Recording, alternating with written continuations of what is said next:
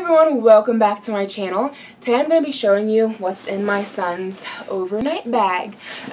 So for those of you who don't know this, if you haven't seen my what's in my bag video, my family and I are going to be taking off and going on a little trip down to Little Nashville, Indiana. For those of you who don't know what that is, it's a lot like Gatlinburg, Tennessee, just on a much smaller scale. So, I actually started this video and got like halfway through, and my camera beeped at me and was like, we're gonna shut off because you're not doing anything. Which turns out, I wasn't recording.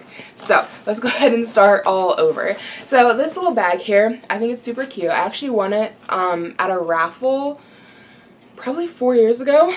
But I think it's going to work out perfect for him. I love it because it's kind of like a vinyl, so it's not something that's going to absorb anything. So if anything spills or, anything like that, things get messy with kids. It's not going to stain the bag or, like, soak into the bag. So it'll be easy cleanup. So first thing is this makeup case that comes with the bag. It fits perfectly inside of here. And I found it perfect for storing all of Levi's food. So inside of here I have enough baby food to last us the next 3 days. I also have some apple juice packed in here, a little bottle of that because he really likes apple juice. I don't plan on opening it until we get to the hotel though, that way we can put it in the hotel fridge. And then I've got a little bottle here for his apple juice, and I also have his spoons packed. Now his bottles are actually packed away inside of his diaper bag. I'm not going to show you guys that today, but if you're interested in seeing what's in my diaper bag, let me know in the comments down below and I can definitely do a whole video about what's in my diaper bag. But it's just the normal stuff, so I'm not showing it for this particular video. After that we have his breakfast oatmeal. This one is apples and blueberry. He hasn't tried it yet, so tomorrow will be the first go on that. And then I also packed his formula. This is a trial size of the Pure Bliss formula by Similac. It's actually a new formula that they've come out with. It's supposed to be fresh milk from grass-fed cows. If you are signed up with Similac, you probably got the email as well. But they sent out an email saying to, sign up, fill out the information, and they'd send you a free sample of the Pure Bliss formula. Now my son can eat any formula, so I was like, yeah, go ahead and send me like a free can of formula. But if you're interested in seeing like my other unboxing videos for formula samples, I can leave that link down below. But if you didn't know this, you can sign up with formula companies and they will send you out free samples, which is fantastic because formula is expensive. Then I also have a little storybook packed for him. I believe I picked this up at the Dollar Tree. It's called Boys Fairy Tales. We've read Aladdin, we're up to Jack and the Beanstalk, and then there's the 3 Billy Goats Gruff and the Gingerbread Man. I like to read to him every night. Doesn't always happen every night, but we try for every night. And I'm pretty sure the little girls one probably just has little girls as the main characters, but this one has all little boys as main characters. But that's the book we've been working on. I don't know that we're going to get a chance to actually read because we're going to be really busy, but if we do, I thought I'd go ahead and bring this book. Then I also have his oatmeal packed.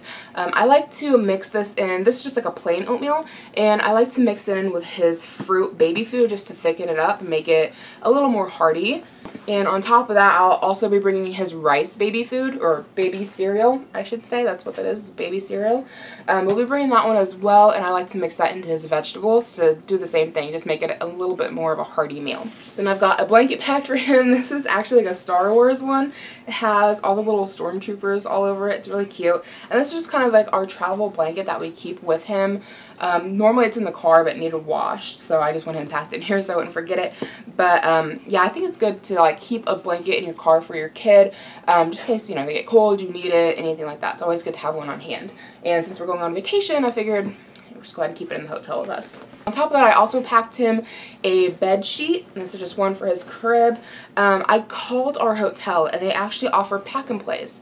So I thought I'd bring this to put in the mattress for the pack and play. Assuming that it has a mattress, I would think that it would, but it might not. But that is something you can do if you're getting ready to take a trip. Call your hotel and see if they have any kind of accommodations for children if you need them. You guys, I am writing the struggle bus on this video. My camera just told me it was going to die, so I had to plug it in. Next thing you know, it's going to tell me it's got a full memory. But yeah, what I was saying about bed sheets is that you can call your hotel ahead of time and see if they offer any accommodations for children, if you're going to need them like a crib or something like that. And a lot of times they'll offer a crib or a pack and play for your baby to sleep in, which means one less thing that you got to pack and travel with. Because we were going to take his pack and play, but if we don't gotta bring it, that's fantastic. Of course, we're going to be bringing wipes, so I just have a fresh pack of wipes right here. These are the Members Mark from Sam's Club wipes. I really like them. They're really good. And then I've also got a pack of diapers. I don't think we'll go through the whole thing, obviously. This normally lasts them a week, but it's nicely packaged, and I figured easier to travel with. And then we also picked him up a pack of swim diapers.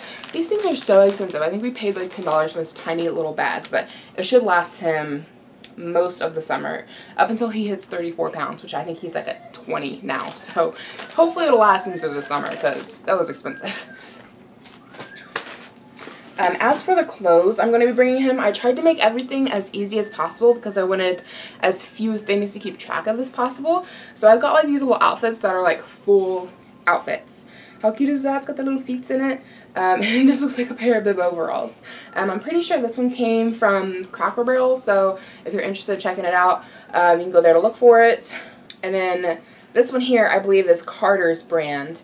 I got this from my local Myers, so I know that the Myers isn't like a nationwide thing. I think it's only either only in the state of Indiana or just like a Midwestern thing. I'm not really sure.